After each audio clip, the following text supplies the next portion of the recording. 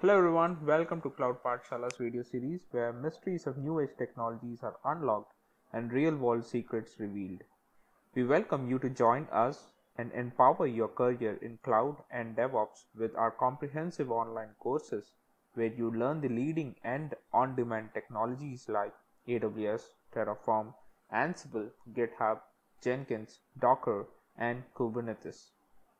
Today in this video, we would be doing a deep dive into what is /etc/resolv.conf in our Linux file systems. The /etc/resolv.conf file is a configuration file on the Linux or Unix-like operating system that specifies how the system should resolve host names to IP addresses. It is used by the domain name system, DNS resolver, which is the component of the operating system responsible for converting host names such as www.google.com into an IP address such as 172.217.3.174.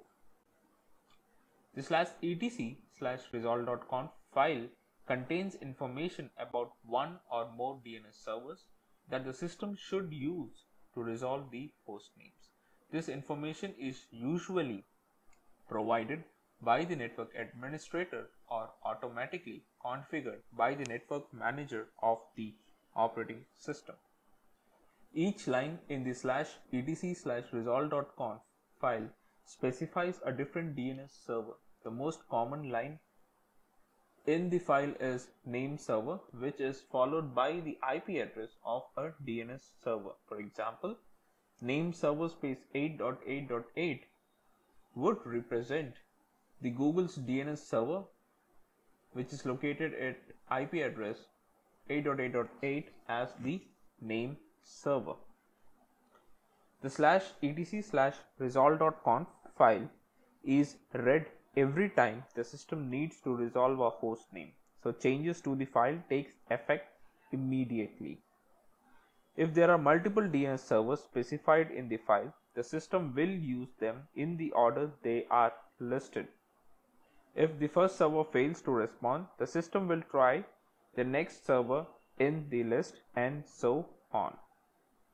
You can add a manual entry in the /etc/resolv.conf to specify a custom DNS server or to override the default DNS server. To add a manual entry, you need to have a root access to the system. In order to do that, you need to open the /etc/resolv.conf file with a text editor such as nano or vi and add a new line with the name server directive followed by the IP address of the DNS server you want to use. Syntax is similar to what we already saw in the example earlier, which would be name server space and the IP address of the DNS server. Let's look at a practical demo on how we can look at the /etc/resolv.conf in a detailed manner. For this, I would SSH into my local server or the local VM. Now that I've logged into the VM, I would elevate my privileges. Once I have elevated the privileges, let's do a cat for etc/resolv.conf to see what are options that we have. You would see that name server is pointing to the IP address 127.0.0.53. Now this is one of the IP servers which is available on the internet. We could check that by doing a ping to this server of this IP address and we would get the following output. Now what we can do is use the dig command to see if google.com is resolvable from that IP address or not. So the dig command would give you the following output, wherein we are getting the DNS value for google.com as 142.250.196.46. If you see, the query took 35 milliseconds and the server which gave the output was 127.0.0.53, which is the public DNS server that we had by default. What we can also do is add a manual entry into the resolv.conf, wherein I would comment the existing line and then I would add a new line for the DNS server saying 8.8.8. I'll save the changes. I'll do a cat for the etc resolv.conf to see if the changes have been effective or not. And now if I clear the screen and do a dig for google.com, I would get the following output. Here you see that for google.com I'm getting the IP address 142.250.195.238, and this time the query took 75 milliseconds and the server from which the DNS resolution was queried is 8.8.8.8. I could change the name server back to 127.0.0.53, and if I do a dig, you would find that I'm getting a different IP address, that is 142.250.196.46, and this is pointing to this is being queried from the server 127.0.0.53. So as you see, both these servers have a different IP address associated for google.com, and the good thing is both the IP addresses are valid. So you see that the curl for HTTP 142.250.195.238 is giving us the 301 page move to www.google.com.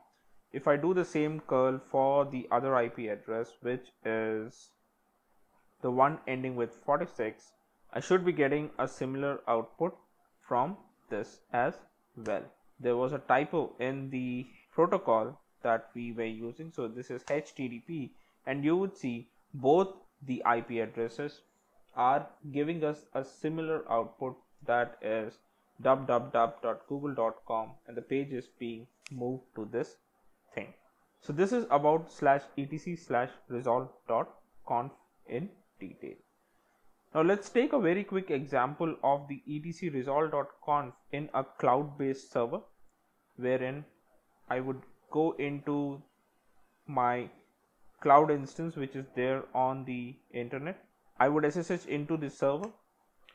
Now once I SSH into this server, I would elevate my privileges and this time clear the screen, do a cat for etc resolv.conf. You would see that the IP address this time is a different IP address. Now this IP address is 10.14.0.0. Now this IP address is not a public IP address but a private IP address. Now this IP address is actually coming from the subnet, and this is the IP which is responsible for giving us the DNS queries on our AWS subnet. To understand more about it, you could refer to the subnet documentation in the AWS and you would find that. So as you see in the documentation, it clearly says that the third IP address in the VPC is always reserved for the DNS server. AWS by default reserves 5 IP addresses, of which the first IP address is the network address, the second is reserved for the VPC router, the third one is reserved by AWS, which is the IP address that I see on the screen. If I do a dig for google.com, I would be getting this output, and if you see, this output is totally different from the output that we were getting earlier from the query that we did on our local server or the local VM that we have on our virtual box. Now as you see, we have many other options that are available in the /etc/resolv.conf, they being search, options and name server. So let's try to understand what these options are in a brief manner. So as you have seen, in addition to the name server directive, the /etc/resolv.conf file may also contain other directives that provide additional information about the DNS resolution process. They being domain, which specifies the default domain name to use for the host name resolution. For example, if the domain name is example.com and you try to resolve the host name demo, the system will try to resolve the thing as demo.example.com. Similarly, search specifies the list of domains to use for the hostname resolution separated by spaces. The system will try to resolve hostnames using each of the domain in the list until it finds a quick match.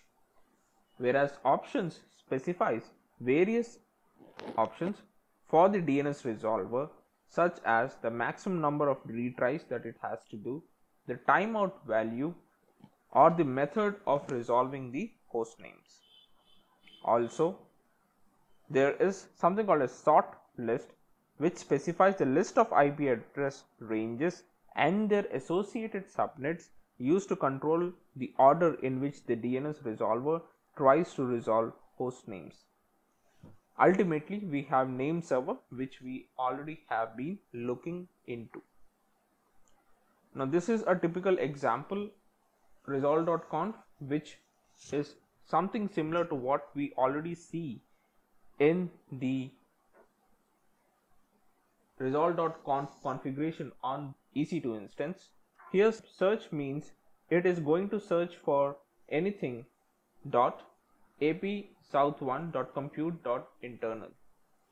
The options say that the timeout value should at least be 1 second and the number of attempts that it has to take or do before it fails is 5.